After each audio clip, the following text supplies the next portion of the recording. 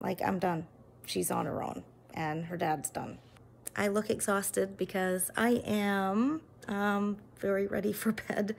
It's been a long night. We got an email basically saying she was acting odd and in the kitchen, in the refrigerator, eating a bunch of food, and she was clearly high. And so we had a meeting tomorrow anyway for her and the group of staff. She started calling me incessantly tonight, and I talked to her dad and was like, can we talk to her together, because I know it's going to be the same story. She hates it there. She wants to leave. She'd rather be homeless, blah, blah, blah. I just realized I only have 1 year. Yeah, I'm a shit show. But anyway, I just got off the phone with her. Her dad really was rough on her. The situation she's in is all her doing. I mean, he did the whole tough love thing, which I think had to be said, and everything he said was true. It just came out abrasively, I'd say. And she's pulling the old, it's everyone else's fault. She doesn't like the rules, blah, blah, blah, blah, blah. It's our fault. It's the staff's fault. Anybody but her. So she's just refusing any responsibility. And he eventually just hung up because, I mean, she's insistent. She's going to a homeless shelter. She doesn't care. She's leaving there. Doesn't matter what we say or do.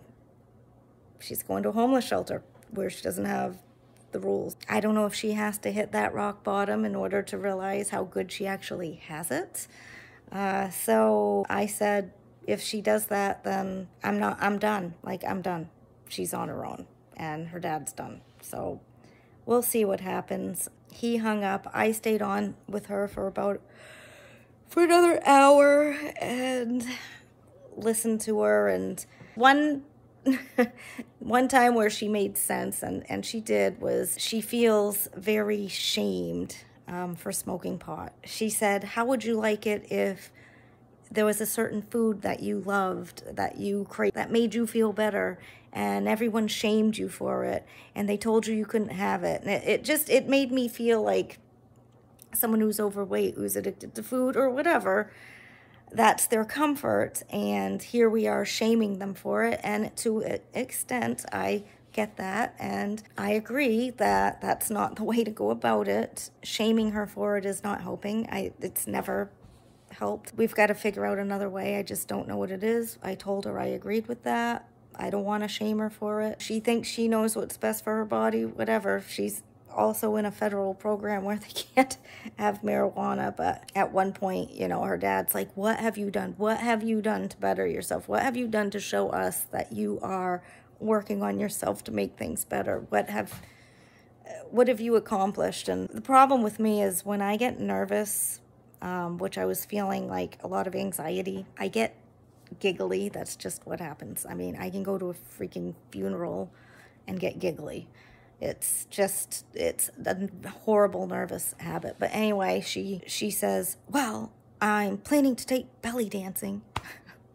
And I don't know why, for some reason, that just like, I just cracked. I literally, like, I was hysterically laughing. I had to literally take the phone away, like, hold the phone away, because here we are grasping for what is it you're doing to better yourself. And she's like, well, I'm planning to take belly dancing. And I think with all the stress, it just triggered like this. Honestly, I was hysterically laughing, and I felt so bad. It was just the irony of it. I don't know. Anyway, I'm sorry to ramble, guys, but I was going to wait until tomorrow, but I want to show it like it is. And by the end of the conversation, she still was planning to go to a homeless shelter, but at least she's going to wait until tomorrow. She did tell me she's, and this is how it ended too. Well, can I just call you later? I mean, we're going on, it's late right now. It's really late. Can I call you later? I'm getting annoyed.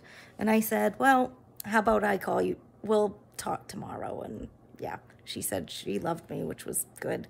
So I'm going to go to bed now, and I'm going to say a little prayer, and I'm going to think positive thoughts, because, guys, again, even when it feels like there's no hope, you got to detach and you got to look out for yourself. You got to believe that some other power is going to come in and pick this up. And every time we hit a rough spot like this, it's like a challenge, but in my mind, it's not the end of the world. It's just another, every time there's a challenge, something good comes out of it. So I feel like something positive is going to come out of this.